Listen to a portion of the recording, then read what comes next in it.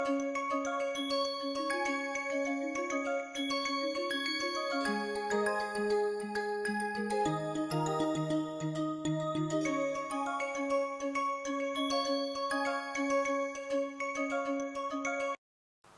are discussing hydrogen atom wave functions.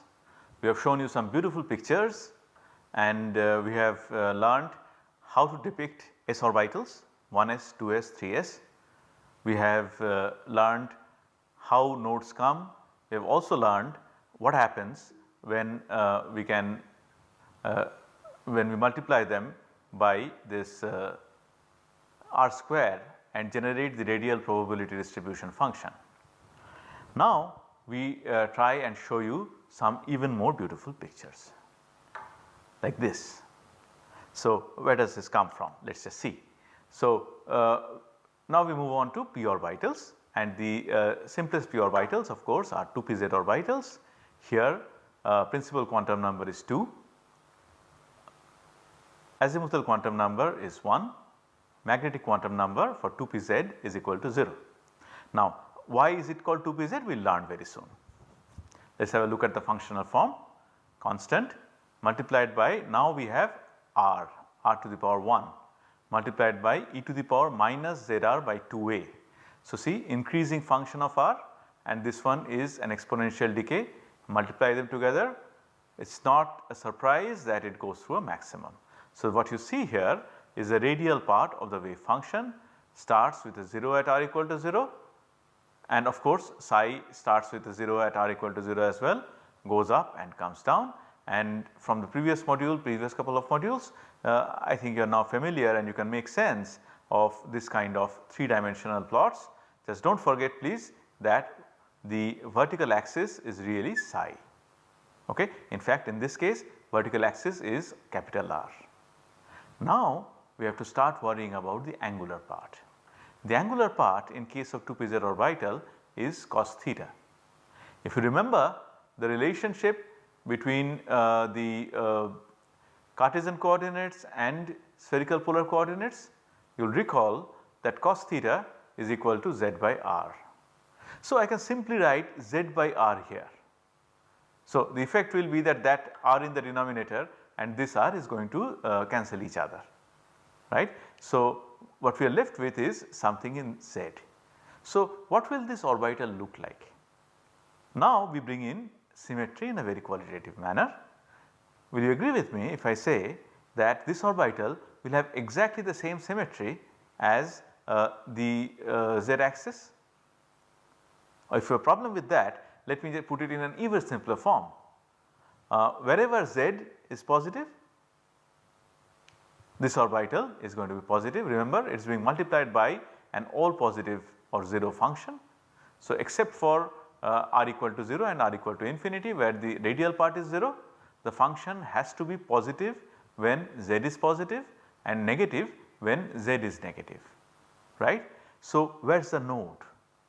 The node arises from z equal to 0, and z equal to 0 being a node, the function is going to change sign. So the way we have drawn it here is, I am not going through the exercise of trying to plot it in real time because you have seen enough of it, now you can do it yourself. So the way I have plotted it is that the vertical axis is psi, this horizontal axis is z, and the one perpendicular to the plane of the projection is x. I have neglected y for the time being. So cos theta is along z. So on this side where z is positive, cos theta is also positive, and what you get is you get a positive part of the wave function, and wherever z is negative you get a negative part of the wave function. And why does it go through a maximum? Why is it sort of like a cone? Because if you go back to the previous projection, see this is the r dependent part, right. So r dependent part is multiplied by cos theta. Wherever cos theta is equal to 1, where is cos theta equal to 1? Where is cos theta equal to 1? I think you know that at theta equal to 0, that is where it has 1, that is where it has a value of 1, and you have the you have purely the radial part in the total wave function. Then as cos theta decreases from 1 to 0, what happens is that this radial part keeps on getting smaller and smaller and smaller. The radius dependent does not change. What happens is that this maximum becomes a little smaller. That is why you get this kind of a 3-dimensional picture, and when z becomes negative, of course the entire thing becomes negative, and what you see here is the contour lines. So, if I look from the top or from the bottom, what kind of projection do I get? What kind of a contour diagram do I get? I get something like this. Do you agree? Look down from the top, this is where the positive peak is, this is where the negative peak is, check, this is the z axis, this is the x axis. So, whenever z becomes negative, the wave function becomes negative as well, and go through any radius, it goes through a maximum, isn't it? Starting from here, it goes through a maximum, then comes down. And if you remember what we had said when we had shown you that example of contours of an island, the lines are close together where the gradient is steep, the lines are further apart from each other where the gradient is gentle. So, just looking at it, what you see is that near the node we have a steep gradient, and then once it goes to the maximum, which is somewhere here, the fall off is much gentler. That is the case everywhere. You go from in this direction, this direction, this direction, everywhere the same thing happens. It is just that the maximum value of psi it reaches is different depending on theta. Let me maybe demonstrate that if I can. Let us say you take this section. What will happen? Psi will go up to this value. Remember, this is going up, the values are given here, it is going up from out to in. The inner point here is the maximum value. So, you get a function that looks something like this. Now, let us say I go along this radius. What will happen? Still it goes up and then comes down, but what I see is that I am not reaching this high value, the value is lower. So, you get an similar looking function, but the maximum value reached is not going to be much, is not going to be that much. What about here? When you go in this direction, this is what you get. What happens when you go, let us say, in this direction? Similar function, given my poor artistic skills, but maximum reached is lesser. So, it is 0 of course wherever z equal to 0, and it is 0 at infinity as well, r equal to infinity as well.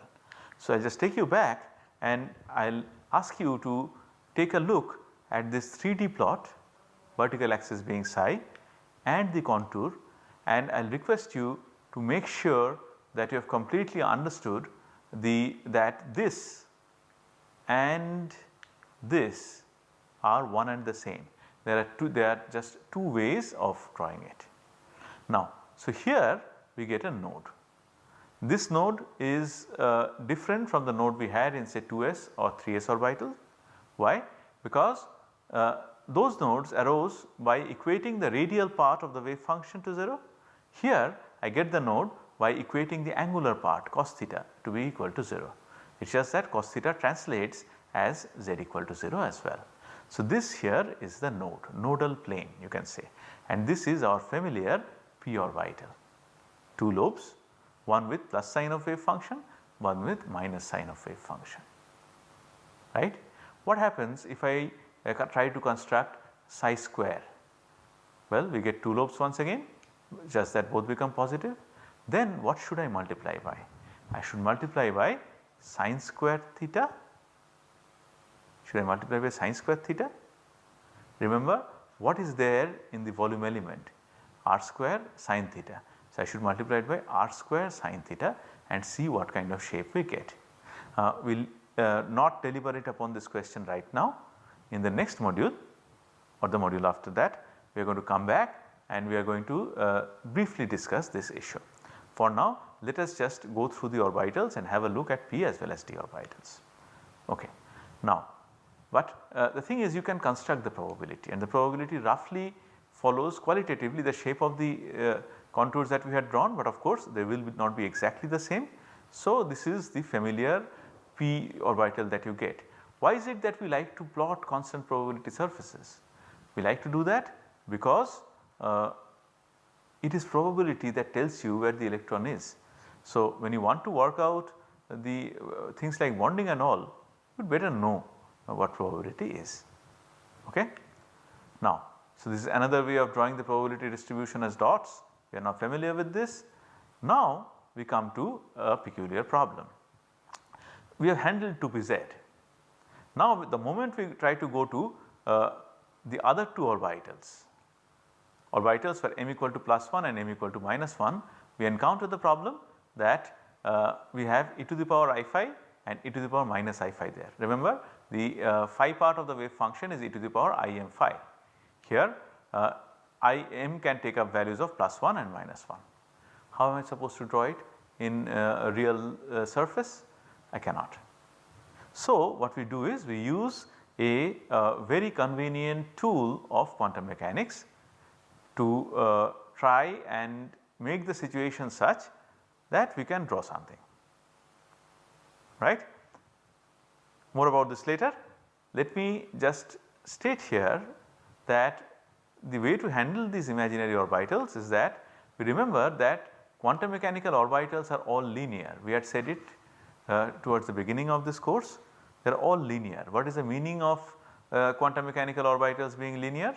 It means that when A operates on some wave function psi 1 to give some eigenvalue and it operates on some other wave function to give some eigenvalue, then A operates on A1 psi 1 to give A1 multiplied by eigenvalue of psi 1 multiplied by psi 1.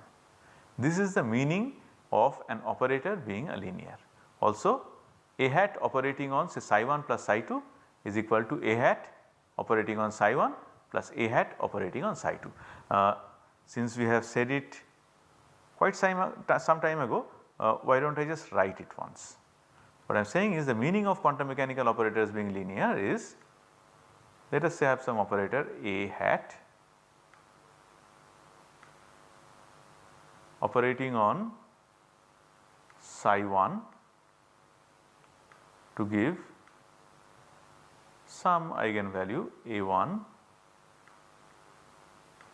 psi 1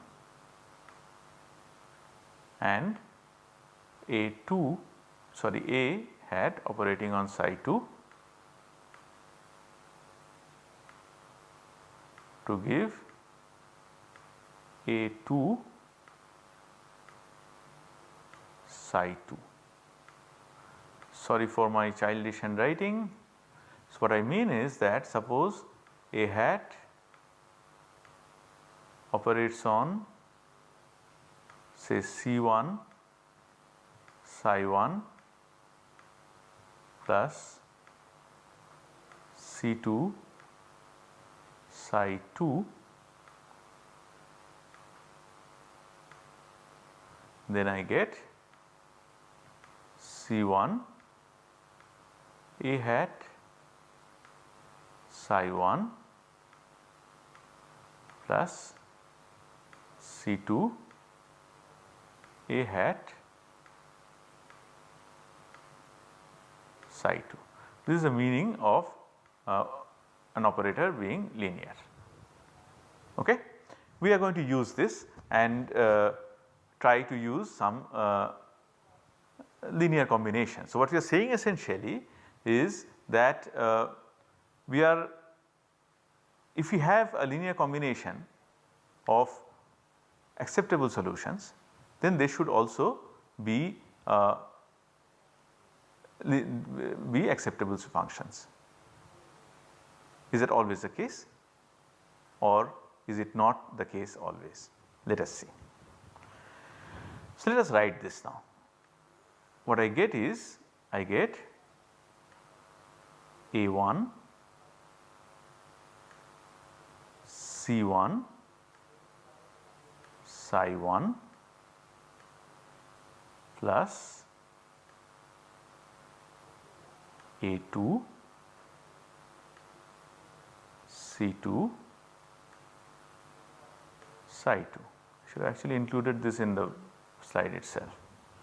So now see, if this is to be an eigenvalue equation, what is the condition? Eigenvalue equation means this C1 psi 1 plus C2 psi 2 should somehow be able to go into a bracket. That is only possible if you can take out A1 and A2. When will that happen?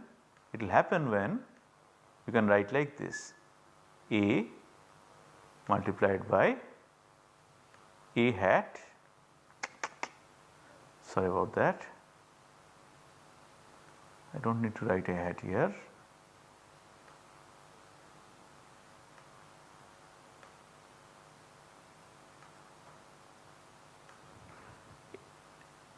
C1 psi 1 plus C2 psi 2.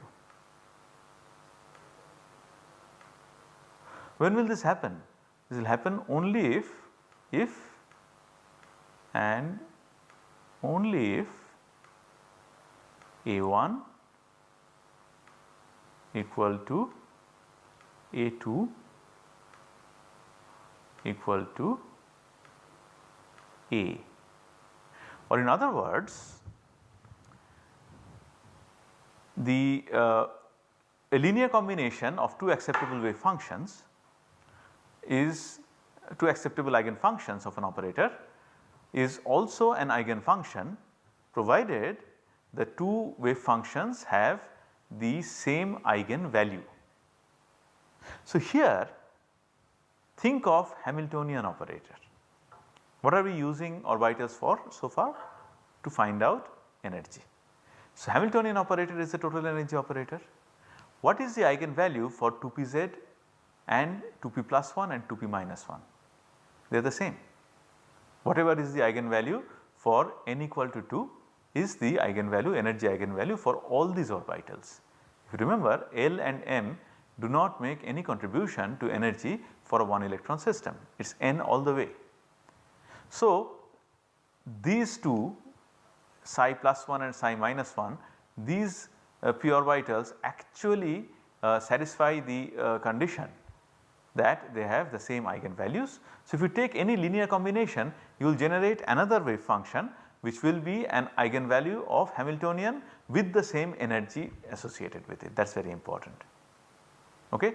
And so we do not care. See, we have solved your Schrodinger equation in a particular way, that is why we have got these solutions. If you solve it in some other way, we could have got perfectly valid solutions that are different from this one. That might sound a little confusing, but that is how it is. So we are always allowed to generate new functions, new solutions, knowing already existing acceptable solutions. And what I have shown you is that if you have two functions whose eigenvalues of an operator are the same, then the linear combinations, no matter which linear combination, I took C1 and C2, they are perfectly general. You take any linear combination of these wave functions. Now may I use the word degenerate since we are using energy here.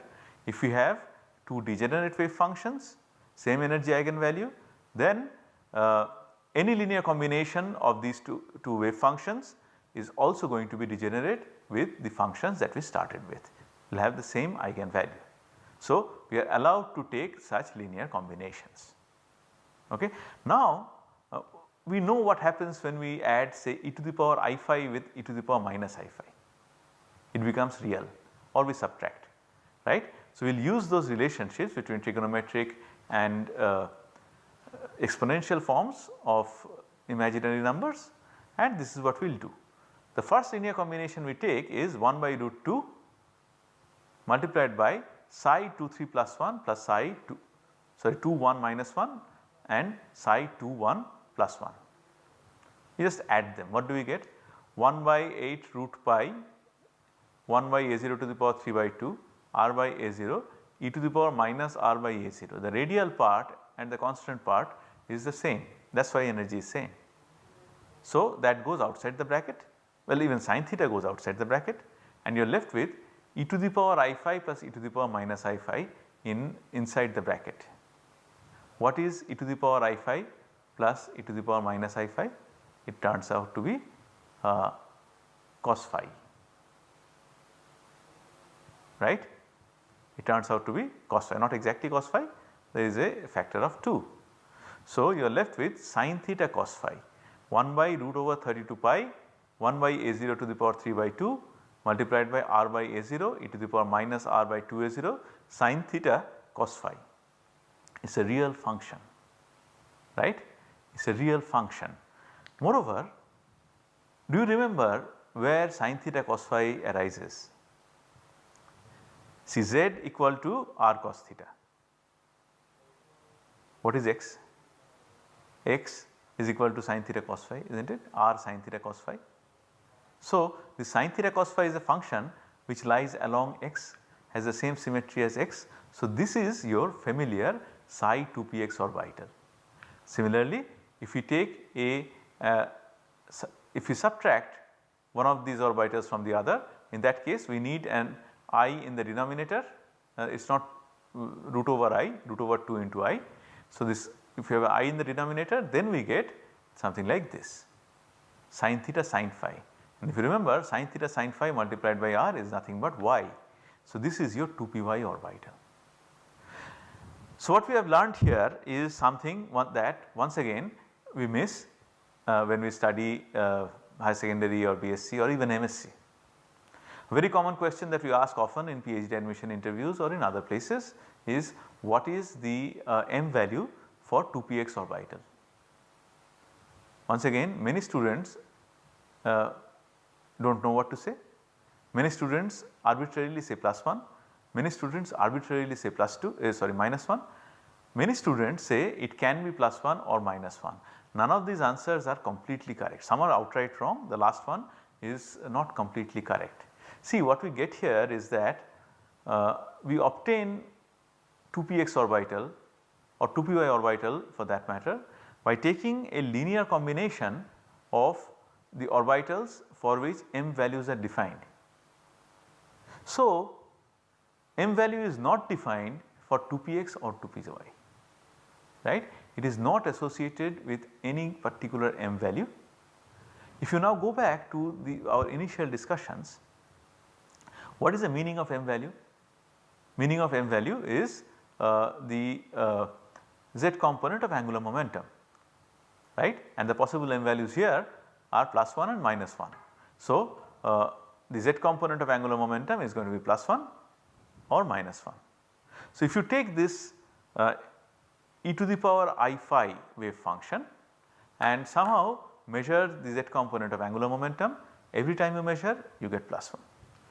If you take this second one m equal to -1 e to the power minus I phi wave function, every time you measure you get -1 Lz value. If you take 2px and if you perform say 10 lakh measurements for 50% of the time, 50,000 times, well no 10 lakhs, right. So, 5 lakh times you will get +1, for the remaining 5 lakh times you will get -1. Okay. It is not, please remember 2px and 2py orbitals are not eigenfunctions of the Lz operator. Okay. So, average value you see what the average value will be if it is +1 half the time and -1 half the time. You cannot measure Lz like that. Okay. So, do not forget that they are actually generated from m equal to +1, m equal to -1 orbital, m is not defined. Z component of angular momentum is not defined. Is the total angular momentum defined? Actually it is, because total angular momentum is root over L into L plus 1 and L here is +1. So, the length of the arrow is defined, theta is not defined, that is all I am saying. If you measure many times, half the time you will get one value, the remaining half the time you will get another value. Okay. So, but that solves our problem. We have generated this and now we can draw it similar figures, just that instead of being along z, they will be along x and y respectively. So, interestingly the pz orbital arises automatically because there the m value is 0, e to the power I phi is equal to 1, that is why you do not even have a phi part showing up here, it is 1. So, when m equal to 0, the orbital is already a real orbital, real wave function. You do not have to do anything. If m is non-zero however, then we in chemistry we always generate real wave functions by taking appropriate linear combinations. Why is that so? Because we do not want to do too much of math. I mean, you might roll your eyes and say that what are you doing in this course? Believe me, it is not much. You take a quantum physics course, it will be much more rigorous mathematically. So, students of physics are absolutely fine with e to the power I phi, e to the power minus I phi, when they can understand it. We understand better if we can draw some picture. That is why without loss of much generality, we prefer to take these appropriate linear combinations and generate orbitals that are real. So, that is how we generate px and py orbitals. Similarly, for d orbitals, what is the m value going to be? It will be 0, plus minus 1, plus minus 2. You can understand for m equal to 0, we will get a real d orbital anyway. However, for other m values, you are not going to get, you are going to get an imaginary value. So, what you do is you take linear combinations of m equal to plus 1 orbitals to generate something. You take linear combinations of m equal to plus 2 orbitals. What am I saying? M equal to plus minus 2 orbitals generate something else. I will say that again. For d orbitals, m equal to 0 once again yields a real orbital, and we will see what it is in the next module. I thought we will discuss p and d orbitals in the same module, but time is running out, so we will take a break. And if you take m equal to plus minus 1, they are again then you will get exponential terms like this, e to the power I phi, e to the power minus I phi. What we do is we take appropriate linear combinations. Then the other one will be e to the power 2 I phi, e to the power minus 2 I phi for m equal to plus minus 2. We take linear combination of those two as well. We do not take linear combination of e to the power I phi and e to the power 2 I phi. Okay? We always take linear combinations of wave functions where m values are same as far as modulus is concerned. Okay? That is how we generate the d orbitals. So, like p orbitals, even in those familiar 5 d orbitals that we have, only one comes directly, the other are generated from imaginary orbitals that we get from solution of Schrodinger equation, right. So, that is what I wanted to say about 2p orbitals. Let us move on to 3p orbitals. This is your 3pz orbital, and understandably we will only talk about z.